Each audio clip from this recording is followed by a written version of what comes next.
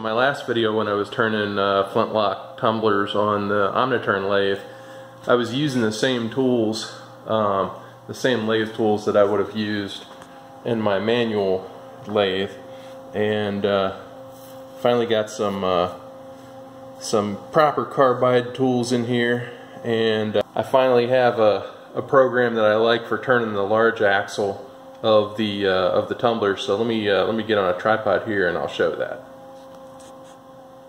Tripod, let me try this again here. I have my small axle turned. Yeah, I had a little oops with my thumb today. So we'll get that in the collet. Close the collet. We're gonna face, then we're gonna turn the axle diameter, then we're gonna come in, we're gonna center drill it, and then we're gonna primary drill with 1/8 drill to get it ready for the final drill size. And I'm still oiling by hand. That's what I got right now.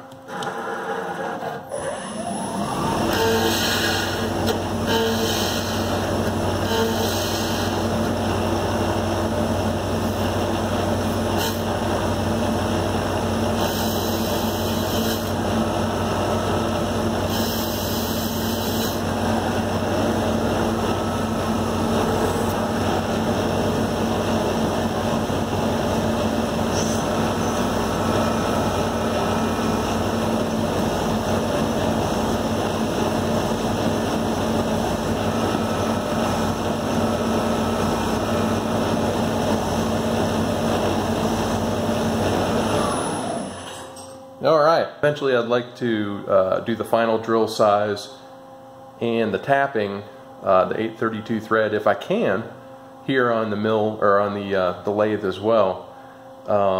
So hopefully that'll come sometime in the future. We're going to get some coolant running first, and a few other things, and you know,